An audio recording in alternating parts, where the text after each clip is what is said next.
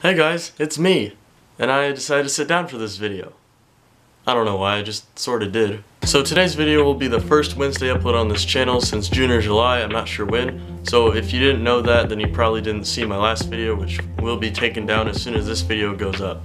So, if you're wondering why this is uploaded on Wednesday, it's just because the school year started.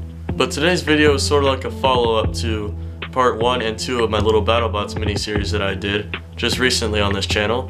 And I got a lot of comments, as I mentioned before, and I would like to address some of them and maybe put my argument on that comment and why I think that I'm right and they're wrong. Look, I just want to win this debate because I think some people didn't really understand what I was trying to say in the videos, or I didn't make it clear. And if I didn't, then I'm sorry, but I'm gonna be dissing your comments.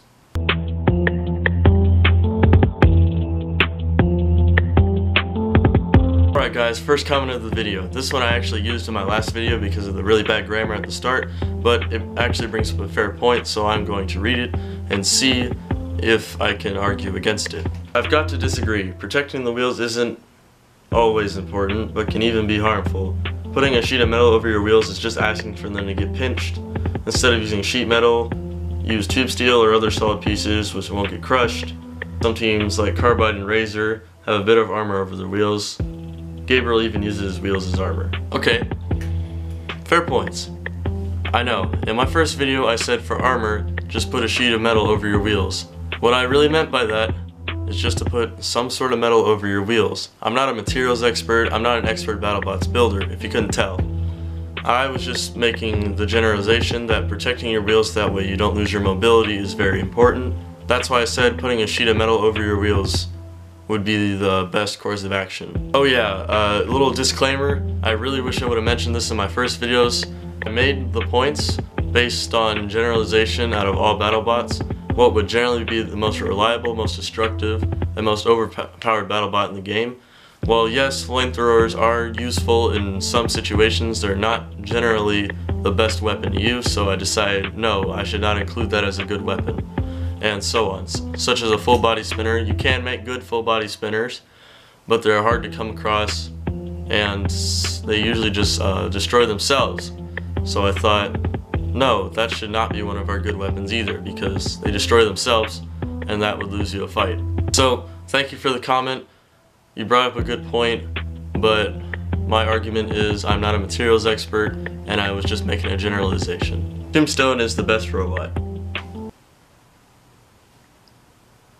Enough said.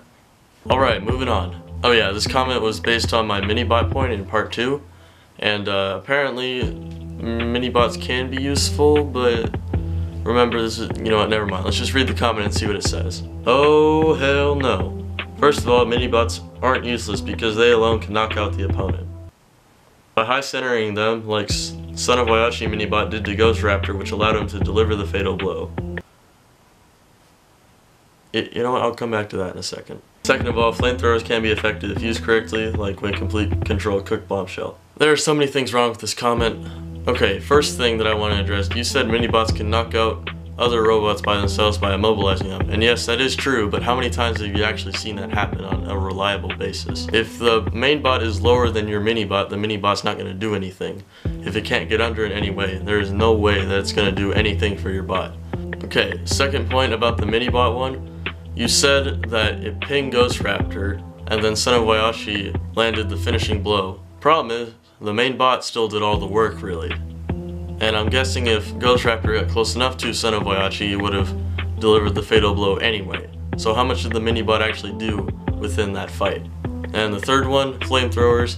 As I said earlier, my best Battlebots and my points are based on the overall best Battlebot for covering the most situations without customizability and changing weapons and armor and all that sort of stuff. While you can do that, and that might have been a good thing to go over in that video, I did not use that as a factor when coming up with my points, so I decided not to include it. So in this comment, they talked about flamethrowers being very effective, but the problem was this situation, he grabbed them and burned through them for a while. But this year there's a new rule where you can only hold on to a bot for 20 seconds.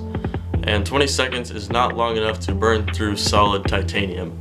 So even if you could get the flames on, it would burn a little bit, but then the metal would cool off and you have to restart, and it would just be a useless, ongoing, not effective process.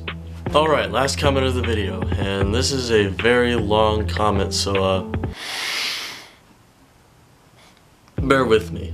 I can point out a few things. One, armor is important, but it's not a major look at the likes of Huge and Gabriel. Both have armor designed to bend and absorb the hits. Two, the weapon should be focused on reliability rather than pure power. Look at, for example, Nightmare and you know what, I'm just gonna stop here. I'm gonna read it and then try to explain what it's trying to say. So you might have to give me a few minutes. A few moments later. Now that I've read through this comment, the first point is talking about how armor isn't quite as important as I made it seem, as the likes of Huge and earlier mentioned Gabriel. If you've seen Huge, you know he has giant wheels that really he can't protect based on the design of his robot, but they're designed to absorb hits and bend easily.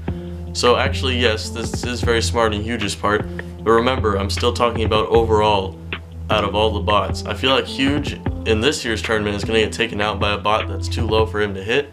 Like, if it's a flatter bot, like, again, Tombstone, he's gonna have a hard time hitting Tombstone, and Tombstone will just tear up his wheels eventually. But that's assuming that Huge does fight Tombstone, and if he doesn't, then oh well. Second thing, the weapon should be focused on reliability instead of power. Again, fire and full body spinners are generally not reliable, and I mentioned that. So I think you just sort of glazed over that. But I can see where you're coming from, that makes sense, but you also need to have a lot of power in your weapons for the weapons to be effective and to help you out in the actual competition. Third point out of 4, he mentioned that durability is the most important thing and not mobility. Well, actually those two kind of go hand in hand. You keep mobility if your robot is durable, so actually durable can kind of go under mobility in that sense.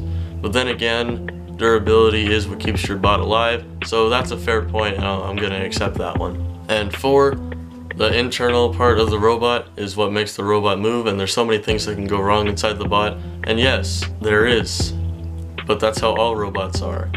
And you need to protect those inner workings, which is why I said protect the inner workings, such as the drive chain, and the batteries, and anything else inside your robot.